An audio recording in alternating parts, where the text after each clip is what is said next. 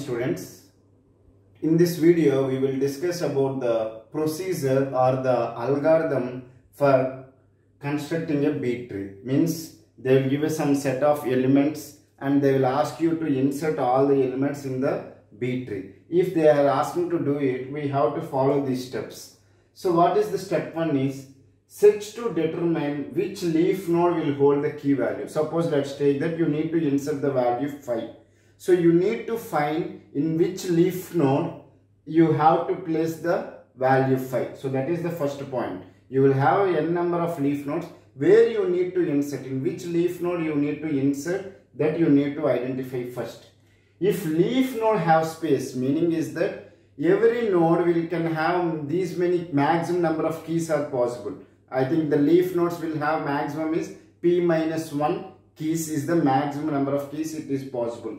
So if there is space, means if p minus 1 keys it can accommodate, if there is a space, insert the key in increasing order. Meaning is that all the elements in the leaf, suppose if you have 6, 5, 2, if you want to keep in leaf node, always they should be in the increasing order. You should be like 2, 5, 6, like that only it should be there. So all the elements in the leaf node should be in the ascending order. Either it can be a leaf node or at the root node or at the internal node. Always it should be in the increasing order. Okay. Otherwise, meaning is that if there is no space, we can call that condition as an overflow condition.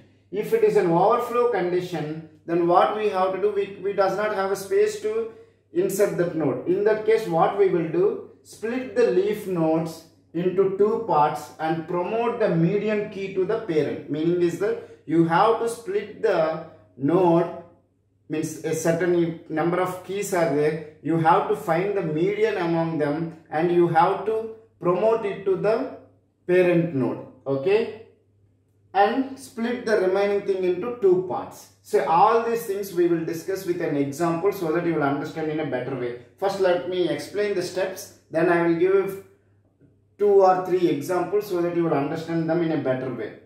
If the parent node is also full, meaning is that in this case what we have said, if the leaf node is full, we are calculating the median and we are promoting it to the parent node. If the parent node itself is full, then recursively split and promote the median key to its parent. Means you have to do the step 3 again and again.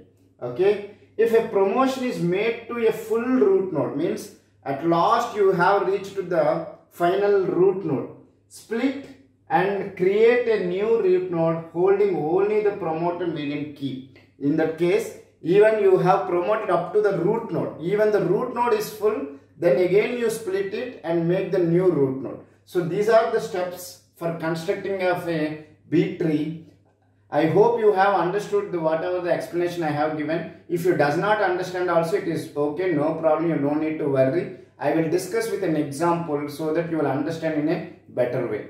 Thank you so much, and I request everyone to please like my videos, share my videos and subscribe to my channel. Thank you so much.